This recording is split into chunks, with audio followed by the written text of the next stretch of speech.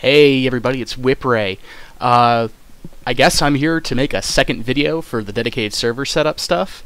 The last one was really only applicable to the pre-alpha stage of Empyrion Galactic Survival. This one is for the actual alpha. They've done a few changes to the configuration file from the previous version. It's a bit more condensed now, and it has a couple new options and features. Not all of them are enabled yet. But I guess that being said, let's just kind of dig into it. First things first, you need to navigate over to where you have Empyrion installed, usually in the Steam folder. So for me, I have mine installed on that hard drive there, Steam, and then Steam Apps, Common, and then Empyrion Galactic Survival. So once you're in this folder here, can I move it out of the way for my own little portrait being in the way? Once you're in there, it's going to be a lot like last time. You're going to have to edit the Empyrion dedicated command script file. Because that's what launches the configuration, the actual server client, and a couple other configuration things. You're going to have to edit that, and then you're going to also have to edit this YAML file. That's the actual configuration file for the server. When you double-click on those, I highly recommend either opening it with Notepad, or I personally use Notepad++. So we're just going to kind of swing over my Notepad++ from my other monitor. And so in here, if we can zoom it in just a little bit so it's not so tiny. Oh no, where is it? Here we go, zoom. And let's zoom in just a little bit.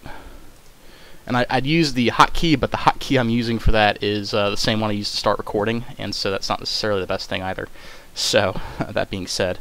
Okay, so this is the default thing. I made a copy of it so I have a default blank one to pull off of. In here, if it's got the little, we'll run through it line by line, but if it's got the little pound sign here, that means a comment. It's a comment, and that the server will not actually read that line. Reasons I prefer using Notepad++, it color codes things. So in my case, if it's green, it's not being read by the server when it's actually reading this program. It does say to use your own dedicated YAML, whatever you would like to call it, you need to add this argument right here to the corresponding batch file. Batch file is going to be that Windows command script one. So what I have over here is the original, as soon as I can find it. Yeah, right here. So this is the original batch file before you do any edits to it. As you notice, it kind of it's at echo off, if not exist logs. Shorthand of it is turn off the echoing off to the command prompt, because when you run this, it's going to create a little command prompt window with some text in it. If a logs file does not exist, create the logs file. For function, I think that's what the /f is, it just says get the local time and set that local time to the server. And then it's also going to set UDT time as well. And this way the server can keep track of how long it's been running, and for certain configuration portions in the other dedicated file, such as like when the server decides to delete stuff, or puts on PvP protection and stuff like that, it has some sort of reference to look back at and see, okay, this hasn't been operating for this long, I need to do this. Essentially it lets it set that. Then we actually get to the meat and bones of this, so to speak, and it's saying start Empyrion dedicated.exe, and then force the renderer to be D3D9, and then create the log file here. Now in the other file here, it says you need to add my dedicated config YAML to this file, and what that looks like is that you just kind of you put a space between the log thing, and you just kind of shove this guy right here into the end, and that tells you, it's telling the game where the configuration file is. Now I've had people reply on the previous video that whenever they tried to launch a dedicated server, it would come up for half a second and then it would crash down. And what that is from is that it's trying to use a dedicated server, or it's trying to use the configuration file, and it can't find a valid file, or something's wrong with the configuration file, and so it errors out. You can actually see the error in the logs.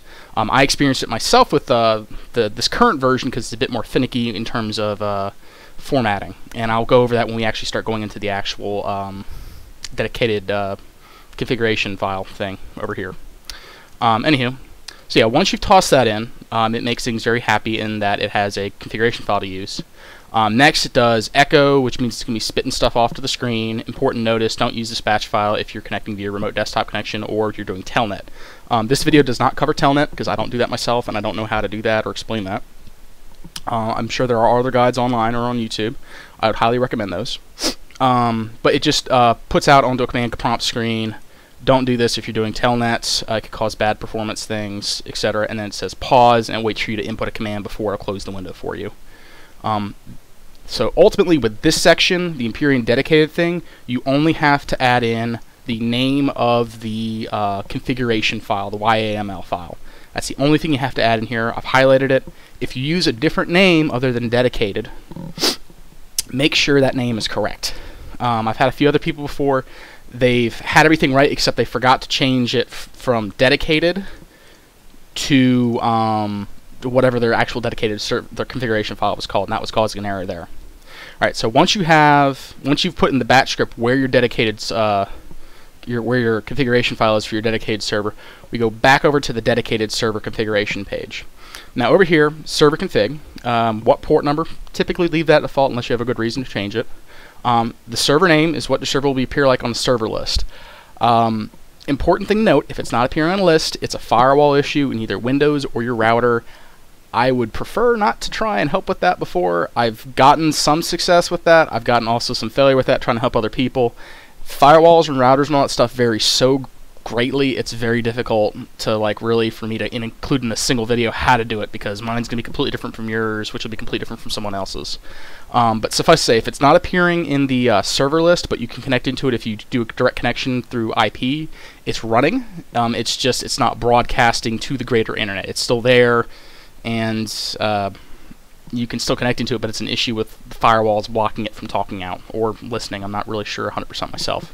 Anywho, but if you could do port forwarding, port triggering, and all that stuff, that shouldn't be an issue from what I found. Anyhow, from there we go to server password. And also note, right now these are by default commented out.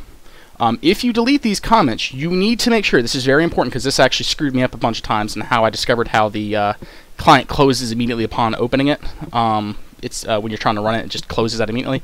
If you don't have, I think it's 1, 2, 3, 4, you have to have exactly 4 spaces before the SRV thing. If you don't, it will cause an error. So we'll go over to my dedicated server file, and as you can see, between the two, I had to get rid of both the space and the pound sign in order to make this actually work. Otherwise, it'll just cancel out and your dedicated server client will immediately shut down as soon as you start it, because it's an invalid configuration file. It has to have that formatting of 4 spaces, 4, before you do the server stuff. So server port is the port, name is the server. There's what will appear on the thing. If you want to have a password, this is where you set it. Oh my goodness, this is my server password. Shh. I'm going to be changing it. If you can guess it, you can log in, but yeah, that's what it is. Server max players is how many maximum number of players are allowed on the server at a given time. I usually do 6. I'm also running my dedicated server on this client I'm playing it on. I'm a bad person. It does cause some performance hits for me sometimes, especially if I'm trying to load a bunch of things in. My OBS stutters. Unless you got a beefy machine, don't really set this too high, especially if you're playing on the same machine that you're doing a dedicated server on. Only reason I'm doing it is because the peer-to-peer version of multiplayer doesn't really work really well, so in order to be able to play it all with my friends without 10 tons of bugs, I have to do it like this. Server reserved playfields is the number of idle playfields it keeps on the side, so when a player requests to go to another planet or outside the planet, into space, to the moon or whatever, it has an available playfield it can just load in for that player and not have to wait a long time for it to actually load. Think of it as like having a car engine idling, and when you want to go, you can just go, but if you don't have a car engine idling, you have to start it, let it warm up, and do all the other stuff. So it mentions in the comment here, idle playlist of held in reserve. For public servers, they recommend at least 2, default is 1. I personally run 2 myself. This way, if me and Tornath decide doing random things at the same time, we can go back and forth without any type of issues. But default is 1, they recommend at least 2. I've been getting by on 2 with just fine, with just me, Tornath, and a couple other people. Over here is the server description in the browser. I've got this comment, and this still needs to be commented because this isn't actually the server description, because you notice SRV_ is the note of where things need to be uncommented. But yeah, it just says max 127 characters, and they even have it delineated out here how long it can actually be before you run out of space. I think that's 127. And then you have server description. Again, make sure you have 4 spaces between the left side and where it actually starts with the SRV. Pardon me. Here, name of my server with the description thingy in it. Please check out the channel. Yay, stuff like that. And then it goes down to next comment. All playfields will automatically be stopped every n real-time hours. Players will get some warning messages before it happens. And this is where that function in the earlier thing that sets the time for the server, that's where that's very important, because it needs to see how often it needs to stop or whatever if you've got this enabled. I personally don't have this enabled because I'm not running all mine all the time. Here's for telnet settings. If you're not running it locally and you're renting a server or something like that, this is where how you would log into it remotely through telnet to be able to configure the server. And I would assume you would just, again, take out the space and the comments and then suddenly enabled and all the other stuff, but you have to make sure you have it true, have the ports, password, all that stuff. I don't use that. I'm not very familiar with that, and unfortunately I won't really be able to help out much with that. EAC active, that is anti-cheating stuff, but from what I've been reading from the patch notes, that's not yet enabled, and they recommend not to enable it until it's actually implemented, because it could cause some issues with your game. Over here is the save directory you would like to make it, like the server put its save files in, and if you don't specify it here, it just uses the default one, which is saves, which is where it's already commented out. I don't have a problem with it being in the default location, so I leave it in the default location. That's before, and then we go over to game config. And if you notice before in the previous versions, all of this stuff was kind of rolled into one giant block. Now what they've done is they actually have it, the server config and game config. There's two separate sections, which is where it's changed and why you have to use this new server configuration. Here is where the actual name of the save file will be, as it says right here. So game name is that, and remember, it's got to have 1, 2, 3, 4 spaces between it and the wall. Wall being, the leftmost justification, or otherwise it will break the configuration file, and when you try to launch the game, it will on you. But yeah, game name is what the save name will be in your saves folder. Mode is survival or creative. You don't have to actually do like numbers anymore. You can actually do text. Seed is the random generation key for the world or galaxy you're on. If you do the same siege, you can do the same worlds as other people if you want to do races or anything like that. I think Tornath kind of just picked a random number and we went with it, and it works. This is like the decay, wipe time, stuff like that. Decay time is how long it'll be if a building doesn't have a core and it's player built. How many in-game days it will. Yeah. Oh wait, no, I take that back. Yeah, real time. So how many in-game days it will take before it'll just disappear. It says all in hours, but 1 hour real time is approximately 1 day in game time. So when I say yes, it'll be 2 days, it's technically 48 in-game hours because it's 2 real hour times, but 2 days effectively is what the default is, as I recall. I leave it at that because cleaning up's not a bad thing. Wipe time is any player-built structures that have not been occupied in a certain number of real-time hours will get demolished. If you're running a big public server or something like that, and you set that really low, you may get a lot of pissed off people. I personally disable it, but then again, I'm only running my server for like maybe 2 to 3 people tops, so it's not a big issue for me. Protect time is during time during which structures are offline protected, so if you log off, people can't blow your shit up with that new building thing that they put in, and that's the amount of time of real hours, so that's like 48 in-game days, so 2 days, where they can't mess with your stuff. Max structures is number of structures per playfield that you can have. Limits equal to 100 to reduce on performance issues. I let mine at 64, but I don't have a lot of players playing on mine. If your server hardware isn't top notch or super duper great, you may want to make sure that's lower or higher depending on how good your hardware is. And then anti-grief distance. This is how many meters around a base that other players of different factions or other players in general, depending on how you have your factions and your building set, it's how far away they can't build things. In my next series of videos I'm doing with Tornath, where we restart after Akua in the alpha, we actually ran some issues with that because I was not the same faction as him, so I couldn't really modify any of the terrain or help with his building or even build my own stuff within 30 meters of the base. But that's just the general dedicated server thing. The other thing that they've included, and I did have someone make a comment about that, is admin configuration. Now, as far as I know, there aren't really any cheating clients or console commands. I could be mistaken. Feel free to let me know. But this lets you put set players to be admins and stuff like that of the servers. Permission level 3 is game master. Where'd it go? Yeah. So the ID is your Steam user ID, and it gives you a little link there to figure out whose Steam ID, or what people's Steam IDs are, so you can cross-reference that and make sure you have the right Steam ID assigned to the person. Permissions themselves are 3 for the Game Master, 6 for Moderator, and 9 for Admin. And until time, if you're trying to ban somebody, you know, they're banned.